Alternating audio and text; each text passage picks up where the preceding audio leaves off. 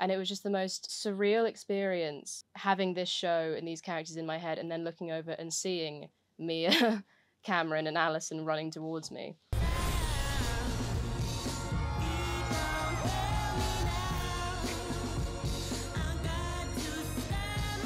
The idea for Everything Now came about when I was 18 and I contributed an essay to a book on mental health, and I wrote an essay on teenage mental health and eating disorders. I was really, really proud of that piece of writing, but I'm not naturally a prose writer, and so I wanted to kind of build on the foundation of that essay but find a way to dramatize it. That is how the idea for the pilot came about and where the character of Mia initially came from. And yeah, so the pilot was very much kind of just me alone in my room.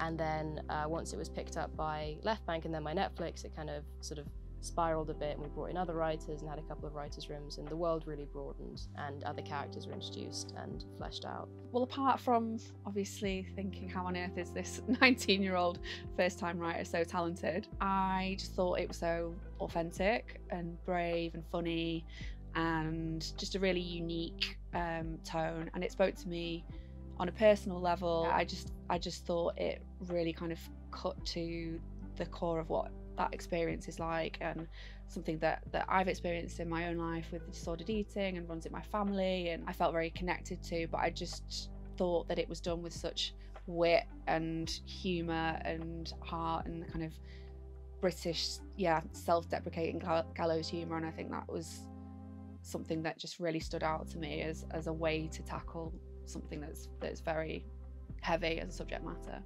A big part of this has to come from you. Knowing your own body, respecting the recovery plan. I think the biggest challenge was also the biggest joy and opportunity, which was getting the essence and getting the tone that felt very unique to Ripley's voice to translate to screen. And that was something that every step of the way was a challenge and a joy in finding those people that could do that and translate it. So first and foremost was obviously finding our lead director, Alyssa McClelland, who is fantastic and kind of really just captured the tone in her deck, and we just felt like, she'd captured what Ripley was writing. To casting, to the other writers being able to kind of replicate that tone, to costume and the look of the show. So every element, the music and the way that the show was kind of edited.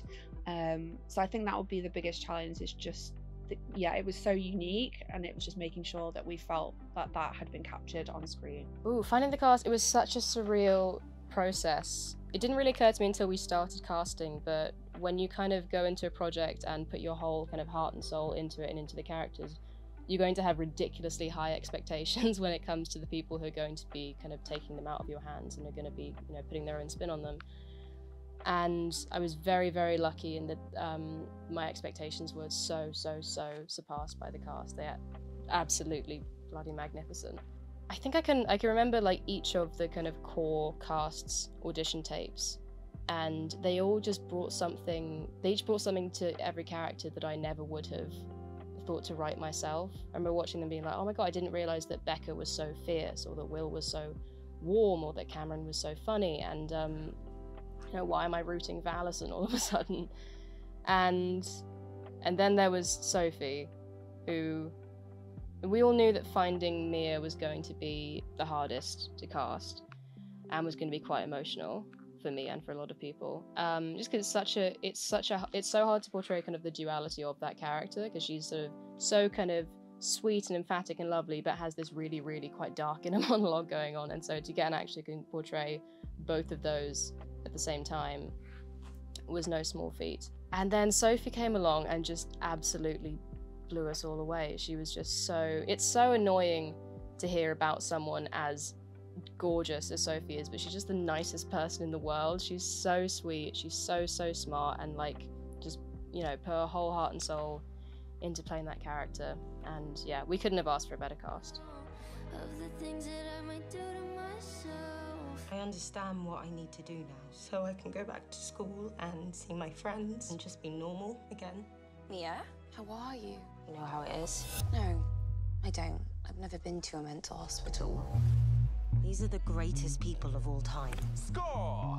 So my favourite moment on set was probably, it's a bit cheap, but day one, I think, we shot the scene where she's come back to school, basically from having the 7 months away, where she's been treated for her eating disorder. And I think as much as, you know, we all did our very best and I had an incredible casting director, Carmel, and we loved all the individual actors that we chose for the friendship group, and obviously Sophie, who plays Mia.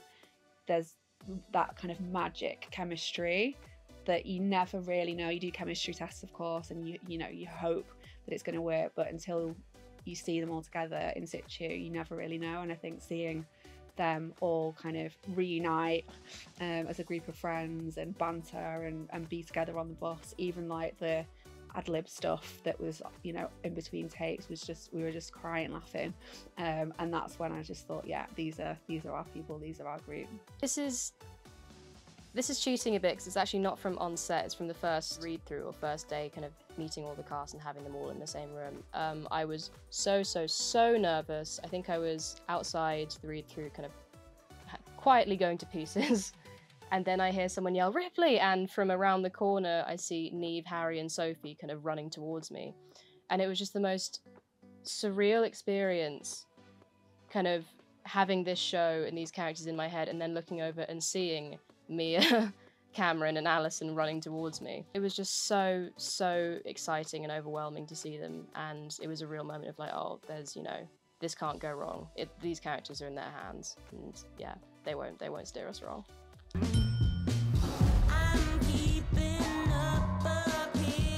Yo, Bex, what are you saying? You're mates with Jonah. He has the good weed. There are multiple weeds. What do I hope people take away from the series?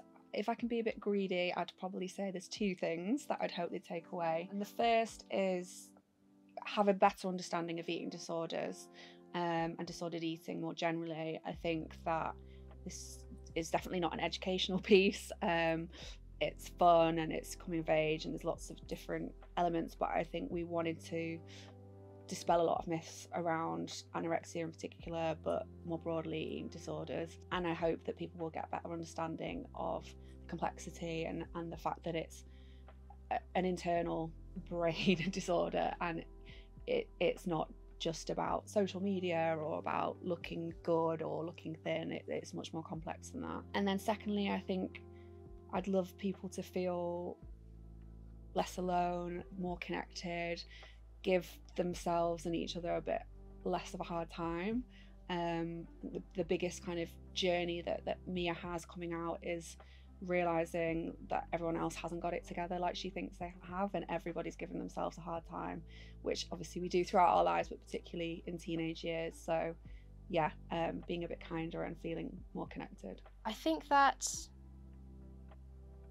honestly the main thing I hope they take away is